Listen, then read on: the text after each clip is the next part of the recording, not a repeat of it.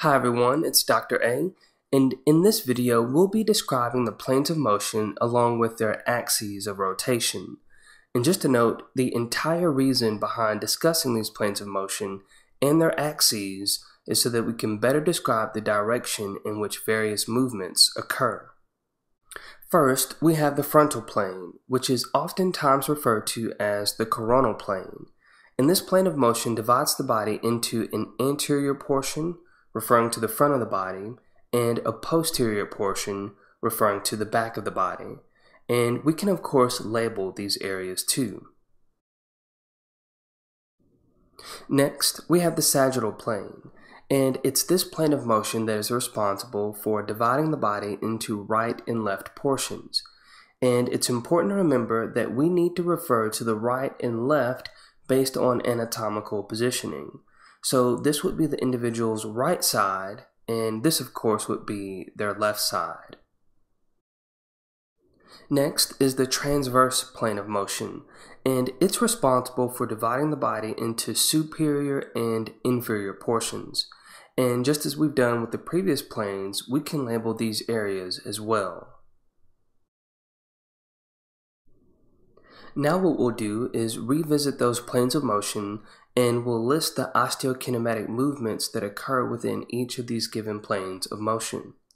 First, within the frontal plane, we have movements such as abduction, adduction, ulnar deviation, radial deviation, and lateral flexion that take place. We can also add upward movement and downward movement.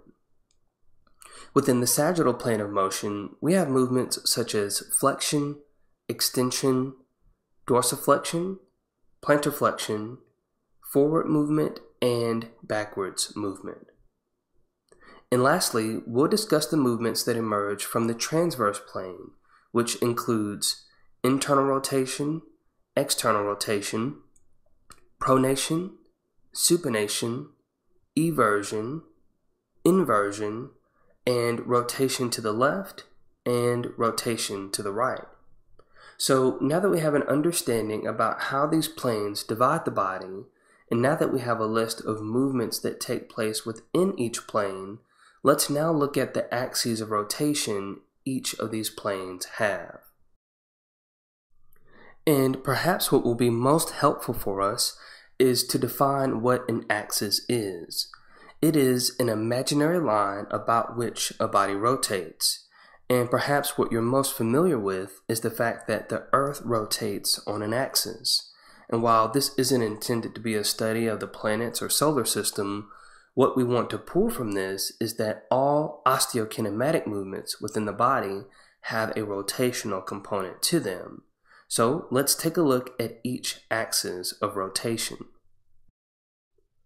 In the frontal plane that we identified earlier, we said and now know that it divides the body into anterior and posterior portions. And what this means is that all of the osteokinematic movements we identified earlier that take place within this plane are possible because of some type of rotation around the plane's axis.